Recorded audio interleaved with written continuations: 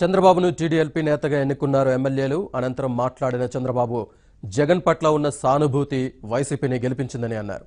ప్రజల కోపం వల్ల మనం ఓడిపోలేదని అన్నారు ఆయన. నేతలు అధైర్యపడాల్సిన అవసరం లేదని ధైర్యం చెప్పారు.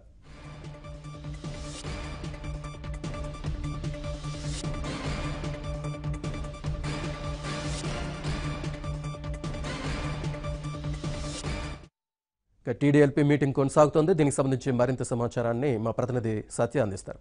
సత్య, మీటింగ్ అప్డేట్స్ ఏంటి? టీడీఎల్పీ మీటింగ్ కొద్ది క్షణాల ముందే పూర్తయింది. మీటింగ్ లో ప్రధానంగా టీడీఎల్పీ నేతగా చంద్రబాబు నాయుడిని ఎంపిక చేసుకున్న పరిస్థితి ఉంది.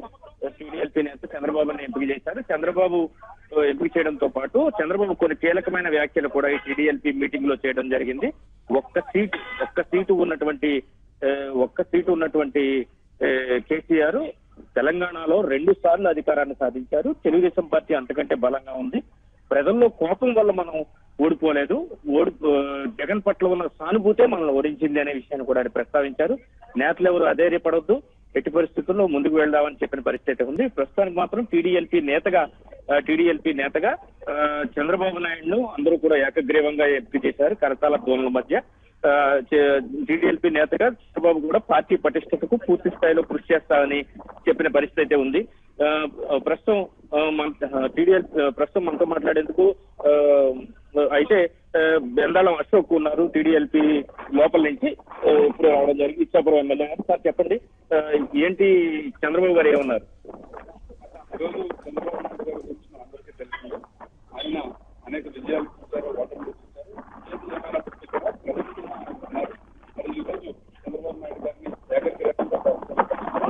గారిని ఏకగ్రీవంగా శాసనసభాపక్ష నేతగా అందరం కూడా ఈరోజు టీడీఎల్పీలో ఎన్నుకోవడం జరిగింది.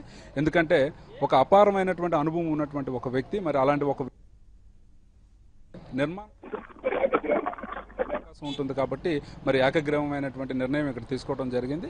మా ముఖ్యమంత్రి గారు కూడా మాకు సరైనటువంటి దిశానిర్దేశం చేశారు. అధైర్యపడొద్దని చెప్పారు. ఈరోజు ప్రజల పక్కన మనం నిల్చుందాం. ఈరోజు సమస్యల్లో ఉన్నప్పుడు మనం నిల్చుంటేనే, ఈరోజు ప్రతిపక్షంలో ఉంటేనే మనం ఇంకా ఎక్కువ పని చేయడానికి ఒక అవకాశం ఉంటుందని ఒక దిశానిర్దేశం చేశారు.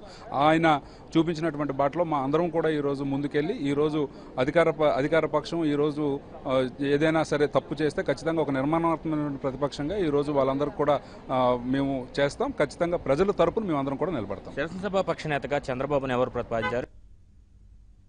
ఈరోజు యనమల రామకృష్ణుడు గారు ఈరోజు అందరం కూడా ఏకగ్రీవంగా మాట్లాడుకున్నటువంటి సందర్భంలో ఒక డిస్కషన్ అనేది జరిగినప్పుడు ఖచ్చితంగా మీరుంటేనే సరైనటువంటి పార్టిసిపేషన్ ఉంటుందన్న ఉద్దేశంతో ఈరోజు అందరం కూడా ఏకగ్రీవంగా ఆయన తీర్మానం చేసుకుంటాం. అంటే ఇప్పుడు తక్కువ మంది ఈసారి ఎన్నికయ్యారు తెలుగుదేశం పార్టీ తరఫున. ఇటువంటి క్లిష్ట సమయంలో పార్టీని ముందుకు తీసుకెళ్లాలంటే ఎలాంటి సూచనలు, సలహాలు అధినేత ఇచ్చారు?